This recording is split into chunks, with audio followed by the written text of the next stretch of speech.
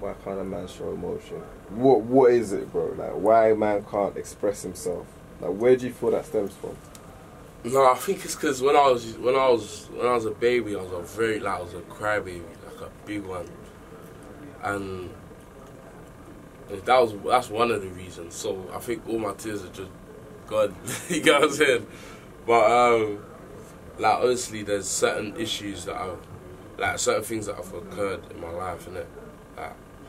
Like when it comes to like my what do you call it, biological father or stuff like that, or just like people around me that died, or you know what I'm saying, or stuff that my mum's gone through, or that I've seen her go through face to face, like, and I didn't do anything about it, or like just little stuff like that.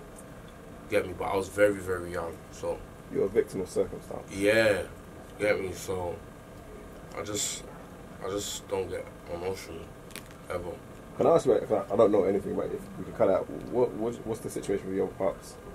Nah, he's cool. Me and him are cool now. Get me? But obviously certain. He's a Yoruba man as well. Yeah, but you see, my mum and dad, they're very young. Like, you won't think it's my mum and dad. If anything, you'll think it's my brothers and sisters. They're actually young. But yeah, nah, he's cool now. But obviously, it's just some messed up situations back in the day, innit? Yeah. Get me? Like, yeah.